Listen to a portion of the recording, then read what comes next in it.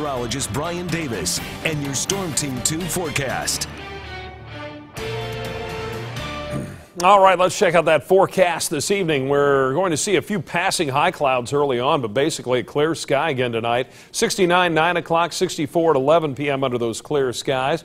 And temperatures tomorrow morning starting off in the 50s. We'll be up to around 60 at 8 o'clock, 73 at noon, and 79 at 5 p.m. with highs tomorrow afternoon up close to 80. So clear, cool conditions tonight. Nice again on Friday and pleasantly warm. And Saturday now looks dry, and that thunderstorm chance, though, still present for Sunday as a cold front moves into the area. So we're still under the influence of an area of high pressure that will bring us light winds, generally clear skies tonight. So expect those lows to head down into the low to mid 50s over western Ohio. Another great sleeping night. And then pleasant conditions again tomorrow with low humidity as highs range from the upper 70s north to the low 80s in the southern part of the Miami Valley. Allergy numbers today. The air quality index was certainly looking good for us today. Tree and grass pollens are high, and the mold count is low. And as far as the weather goes tonight, Information Radio 1660 in Kettering showing some of those passing high clouds this evening, but mostly sunny skies. And the Stall Vision camera also showing those high clouds that have been drifting through the area.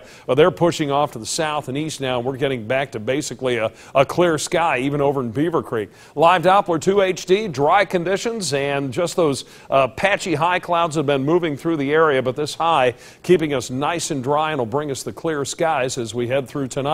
Currently 78. We have a little bit of a breeze out there, west wind at 13, but that'll drop off tonight too. And check out that low relative humidity, 27%. Weather checkers tonight, everybody pretty much upper 70s to around 80 degrees. John Kingham in Tip City, 80 after an overnight low of 47, one of those cooler spots. Lowell Miller up in Greenville, 80 degrees. And checking out Kettering tonight, a 79-degree reading there reported by Barbara Richards. High pressure drifts across our area tonight and into tomorrow, keeping us with the clear skies. Lots of sunshine expected again through the day on Friday, along with that low humidity.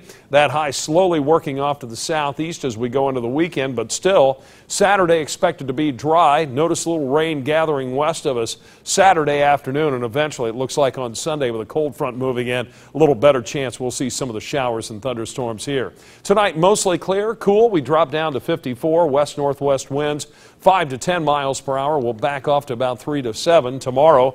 Look for a mostly sunny day. It'll be pleasant with an afternoon high right at 80 degrees. Your hour-by-hour forecast, 68, 10 o'clock, 73 degrees at noon, 77 at 2 p.m., and 80 at 4 o'clock, slipping back to 78 at 6 p.m. Saturday's high 83 after a morning low of 58, mostly sunny in the morning, partly cloudy in the afternoon, but still a pretty good chance of showers and thunderstorms Sunday.